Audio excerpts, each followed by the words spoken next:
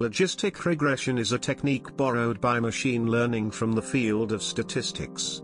It is the go-to method for binary classification problems with two class values. It is used to describe data and to explain the relationship between one dependent binary variable and one or more nominal, ordinal, interval or ratio level independent variables. As an example, consider a scenario where we need to classify whether an email is spam or not. If we use linear regression for this problem, there is a need for setting up a threshold based on which classification can be done. This is called a decision boundary. Say if the actual class is malignant, predicted continuous value 0.4 and the threshold value is 0.5, the data point will be classified as not malignant, which can lead to serious consequence in real time. There are multiple types of logistic regression. Binary logistic regression, where the categorical response has only two possible outcomes. Example, spam or not.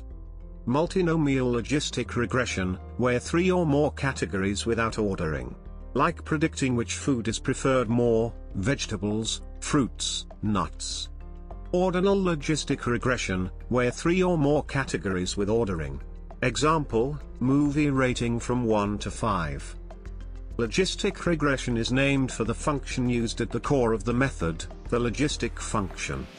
The logistic function, also called the sigmoid function, is an S-shaped curve that can take any real-valued number and map it into a value between 0 and 1, but never exactly at those limits.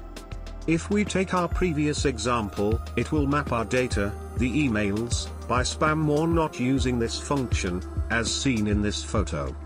If z, the result of the examples going through off the sigmoid function, goes to infinity, y predicted will become 1, and if z goes to negative infinity, y predicted will become 0.